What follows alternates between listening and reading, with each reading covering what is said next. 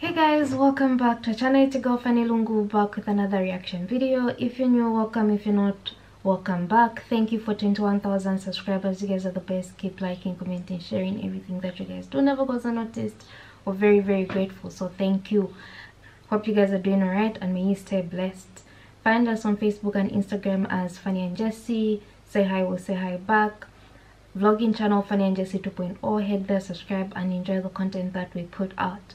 So today I'm going to be reacting to why Muslims in India, Pakistan marry their relatives. This seems interesting. Let me just keep my opinion for the end of the video. So without wasting time, let's get into the video. Assalamu alaikum wa rahmatullahi wa barakatuh. Click to subscribe Believing Beings and press the bell icon to get notified about new videos. Okay, we'll allow the revert sister to ask the question. Yes, sister, most welcome. अस्सलाम वालेकुम। मेरा नाम ज़ैनब है और मैं India से हूँ। मैं रिवर्ट होके 7 साल हो गया है। मैंने कुरान पढ़ा है तो उसके अंदर एक सूरे अल अज़ाब में, शायद मुझे याद नहीं है, लेकिन उसमें लिखा हुआ है जो भी रिश्तेदार में शादी करते हैं वो सिर्फ़ और सिर्फ हुजूर के लिए है, मोमिन के लिए नहीं है। लेकिन इंडिया में, पाकिस्तान में सभी जगह पे रिलेटिव में शादी होती है, तो ये जायज़ है या नहीं है?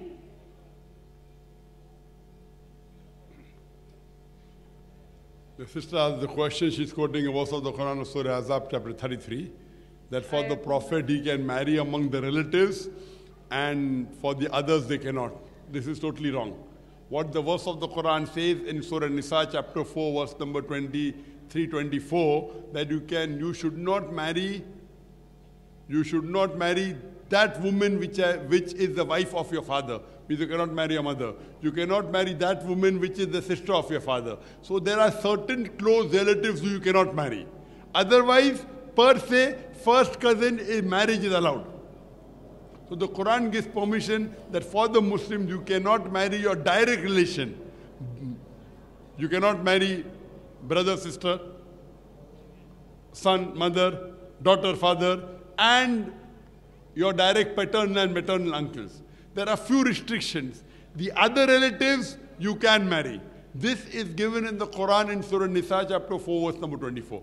For the Prophet, there is another exception, that from this time now onwards, you cannot exchange any woman from the woman that you have, because the Prophet had more than 4 wives. Once the revelation came that maximum you can give 4 wives, for the Prophet there was an exception.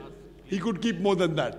But that doesn't mean the Quran gives permission for the Muslims in general to marry the relatives except those which are mentioned in Surah Nisa chapter 4 verse number 23 and 24, that is brother and sister, mother and son, daughter and father, paternal uncle, maternal uncle. First cousin per se you can marry.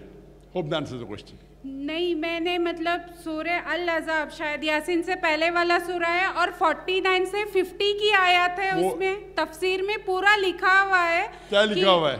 कि आप मामा की लड़की, फूफू की लड़की, ये सब कुछ सिर्फ और सिर्फ हुजूर के लिए जायज है, उम्मत के लिए नहीं। ये ऐसा नहीं लिखा हुआ है। नहीं, मैंने पढ़ा है।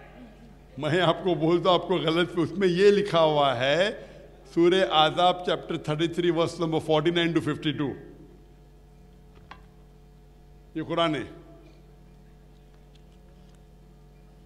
उनके लिए exception for the profit, there are exceptions that he can marry more, and he can even marry the close relatives who the normal cannot marry.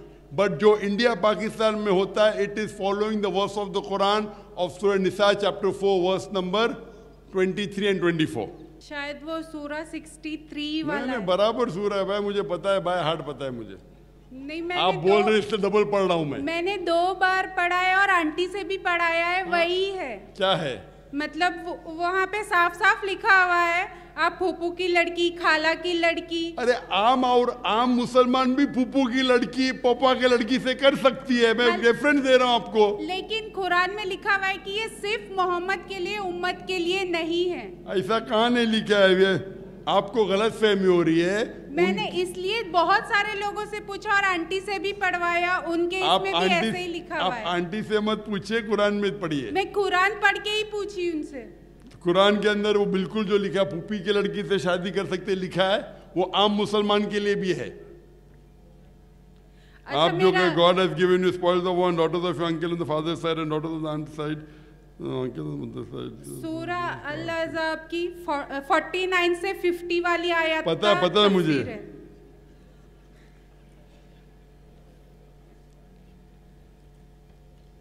देखो आप क्या कर रहे बताता, एक पर्टिकुलर वर्स जो है ना, middle of that verse, it says that and a believing woman, if she gives herself to the prophet and the prophet desires to ask her in marriage, a privilege for you only। मतलब मोहम्मद सल्लल्लाहु अलैहि वसल्लम कौन सी भी औरत से कर सकते हैं, वो पहला verse is common for everyone, ये सिर्फ प्रॉफिट के लिए है, बाकी नहीं। समझे आप ना? मैं नहीं समझी। I can only say it in English, क्योंकि इंग्लिश ट्रांसलेशन है। समझे आप? इंग्लिश समझ में आता है आपको? थोड़ा थोड़ा।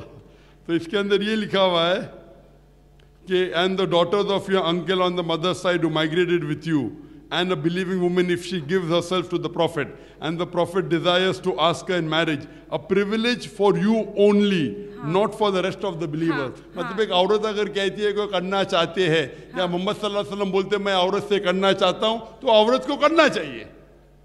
मैं अगर कोई लड़की से पूछा तो उसको मुझे शादी करना जरूरी नहीं है। समझ रहे आप? प्रॉफिट एक अलग दर्जे पे है। अच्छा, तो मतलब वो जिसको चाहते हैं वो ऐसे कर सकते हैं, बिल्कुल सही। उम्मत नहीं कर सकते। उसका मतलब ने जो पहले आयत में भी लिखा हुआ है, क्या वो अपने फूफू की लड़की से कर सकते हैं, वो आम मुसलमान के लिए भी जायज है। सिर्फ ये लास्ट पार्ट खुसूसन मोहम्मद सल्लल्लाहु अलैहि वसल्लम के, समझे आप जी? वो पहले पार्ट को आप मर्ज कर रहे दूसरे पार्ट से। अच्छा। आप समझ रहे नहीं? हाँ, मतलब एक ही आयत में तो मैं समझ नहीं पाई। एक आयत के बहुत से हिस्से हैं। पहला हिस्सा में लिखा हुआ है क्या आप अपने अंकल के बेटी से कर सकते, आंटी की बेटी से कर सकते, ये लिखा हुआ है सूरह निसा में भी। वो जवाब मेरा सही है, जवाब बदला नहीं, लेकिन आपकी सहूलत के लिए वापिस से मैंने आपको खुश करने के लिए खोल के पढ़ रहा हूँ। समझे आप? मेरा और एक क्वेश्चन है। एक क्वेश्चन बहन जी, बहुत से लोग खड़े, सब मुसलमान ही है। छोटा सा क्वेश्चन है। क्वेश्चन छोटा रहता है, जवाब लंबा रहता है बहन जी। जरा मैं बाकी लोग से एक राउंड तो पूरा करूं। एक लास्ट क्वेश्चन है बस। अच्छा पूछिए। मतलब हिंदू लोग जब मर जाते हैं उनको जलाते हैं, और मोमिन को तो कब्र में अजाब होता है, तो जब मोमिन को गाड़ देते हैं तो उनकी आत्मा उनके अंदर जाती है, उनका अजाब स्टार्ट हो जाता है। तो हिंदू की तो बॉडी नहीं होती, तो उनको अजाब कैसे होता है? भाई साहब, कब्र के आजाब के लिए होने के लिए कब्र में जाना जरूरी नहीं है। अगर कोई डूब के मर जाता है तो क्या उसका आजाब नहीं होगा? नहीं, उसकी बॉडी को दफनाएंगे या जलाएंगे? तो हिंदू को छोड़ो, अगर एक मुसलमान एक घर में आग में जल जाता है तो उसका आजाब नहीं होगा? नहीं, वही कैसे होगा पूछ रही हूँ। कैसे होगा वो मरने के बाद मालूम पड़ेगा। अभी अल्लाह ताला को जैसा देने के आजाब देंगे, आप सब आजाब है। अभी कैसा होगा वो अल्लाह जाने, मैं थोड़ी अल्लाह हूँ। और क्यों इतनी फिक्र करने का है? हम जब सही रास्ते पे रहेंगे तो आजाब ही नहीं होगा ना। आपको ज्यादा फिक्र है कैसा आजाब होगा? आपको ये फिक्र होना चाहिए मैं गुनाह नहीं करूँ। गुनाह नहीं करेंगे तो आजाब ही नहीं होगा ना इंशाल्लाह। लेकिन सभी से होता तो है, इसीलिए तो अल्लाह से इस्तिगफार करो, अल्लाह से इस्तिगफार करो क्या अल्लाह ताला हमारे गुनाह को माफ करे। इंशाल्लाह अल्लाह माफ करेगा इंशाल्लाह। जज़ाकल्लाह, शुक्रिया।